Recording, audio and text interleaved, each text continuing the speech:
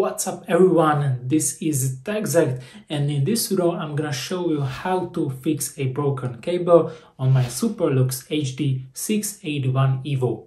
By the way, I have a review about these headphones, check the link in the description below. This video can be also useful if you have other kind of headphones but similar problem. So, coming up.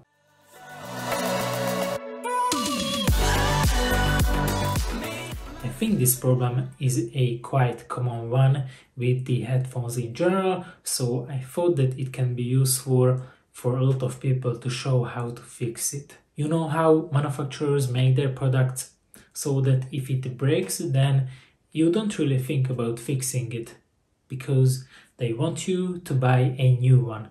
And I don't really like that idea. So I was brave enough to try to fix it with my friend, and we succeed. So now it's working again. And I think that you should also try to fix something if it breaks.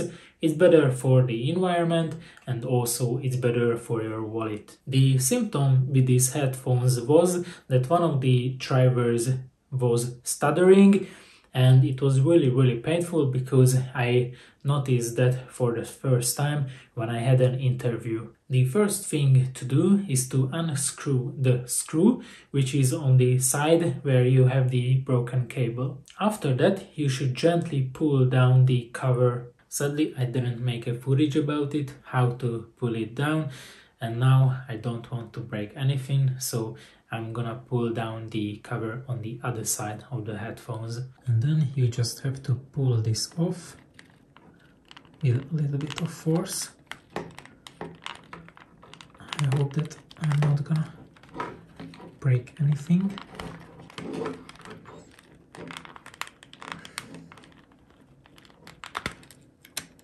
Okay, and now just pull it off.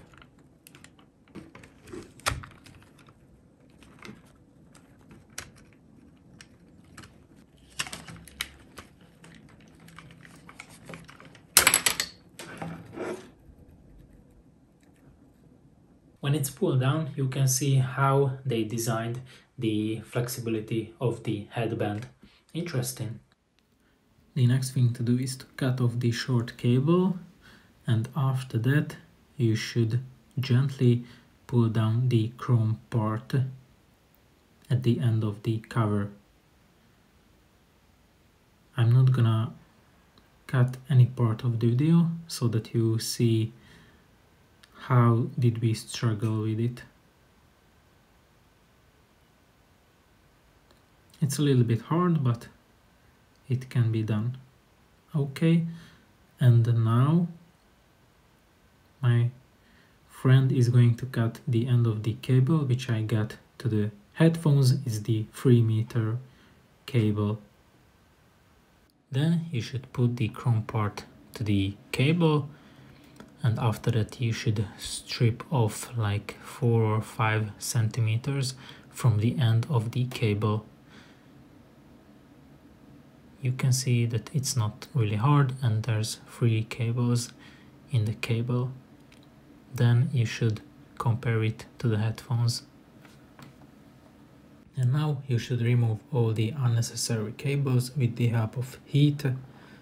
After that you should cut off the end of the red cable and then strip off something like 0.5 centimeters from the end of the red cable, and then twist all those strands together nice and tight. Then you're gonna heat them up and apply just a little bit of solder just to coat them and hold them all together. Then next thing to do is to strip off something like 0.5 centimeters from all of the cables, you know, from the main cable. Then you just have to twist all those strands together nice and tight. Then you're gonna heat them up and apply just a little bit of solder just to coat them and hold them all together. Next thing to do is to apply just a little bit of solder to the red cable on the headphone, and after that you should trim down just a little bit from the white cable, and after that you should put them together and apply just a little bit of heat so that they are connected. Alright, next step is to take off the old solder, because if you mix it with the new one, then it's not gonna be a good quality connection. So you should take off the old solder, then apply a little bit of solder from the new solder, then connect the red cable as it can be seen on the video. Then after that you should take off the solder where the white cable is connected, then apply new solder, and after that connect the white cable, then you should connect the black cable there as well. Before applying the tape, you should check whether the headphones are working properly or not, with videos where you can only listen to left speaker and the right speaker, and after that you should apply the tape so that there's no short circuit. Okay, and the next step is to put the chrome part to the cover, and we tried to apply some instant glue, but it was really cold, so it wasn't good enough to stick those two parts together. So you should use another kind of glue. That's why we decided to use the hot glue gun, but don't put a lot of glue there, because at the end the cover should slide to the headphone itself, and we did a big mistake because we put a lot of glue and then we had to cut a lot of parts from it. You can see that those two spiky things should go to those little holes.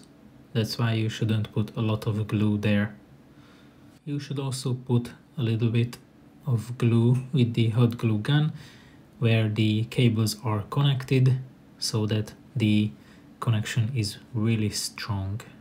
Don't forget to put a little bit of glue there so that the cable is not moving in and out. And at the end you should slide the cover to the headphone.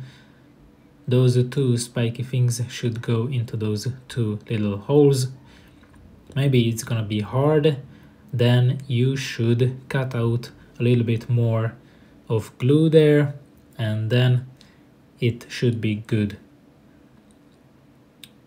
You may have to play with it, so it's not gonna be really easy.